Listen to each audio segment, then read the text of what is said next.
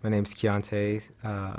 Served with the United States Marine Corps from 2007 to 2012. We were clearing out a building, and there was an IED in the doorway, and I think out of 13 people, I was the last guy that walked into the building with my junior Marine behind me, and I stepped on that IED.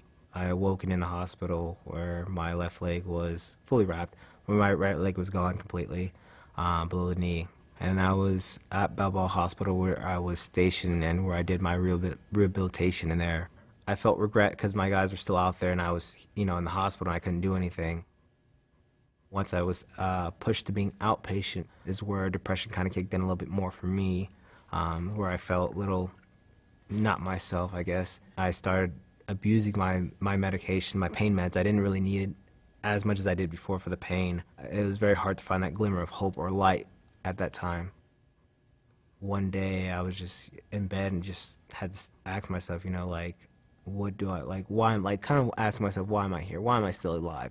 Talking to someone, I only had my one friend that I trusted, and it took a while for us to kind of trust each other. I opened up to him, vaguely, and slowly just continued to open up to him, and it felt good to be able to talk to someone and be able to have someone understand you, to where, if I talk to my friends, they wouldn't be able to understand where I'm coming from. I didn't really talk to a therapist until the last year, to where I realized, maybe there's things for me to talk that I should probably talk about. My therapist kind of just allowed me to talk, and she would ask me questions here and there. And after a certain while, I would just open up and I would just talk and talk and talk, and she would just listen. I guess for me, I had to just keep asking myself every morning I would wake up, why am I still alive? So trying to find that purpose for me, or myself at least. So I had to ask myself, what makes me happy?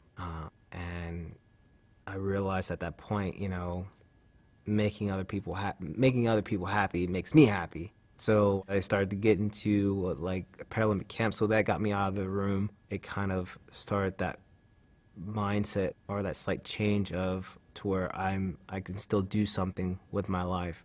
Being a part of, active people encouraged me to be more active. And when you see another amputee doing something that you thought you couldn't do, you're just like, I want to do that, but better. And I've always wanted to be better and better because it's challenging myself, because I thought I couldn't do any of these things. And now I'm doing many things I probably would have never done if I wasn't injured. I've, done motivational speaking. I've climbed the highest mountain in Antarctica. I've, challenged myself. I've pushed myself. I've done all these things that I never would have thought had been possible.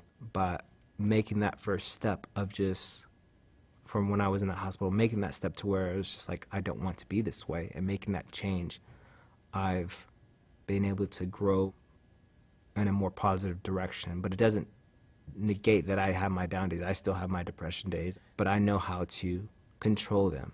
I know how to work with them rather than work against them. And I feel that's why I still continue to seek therapy, because I found that it does help.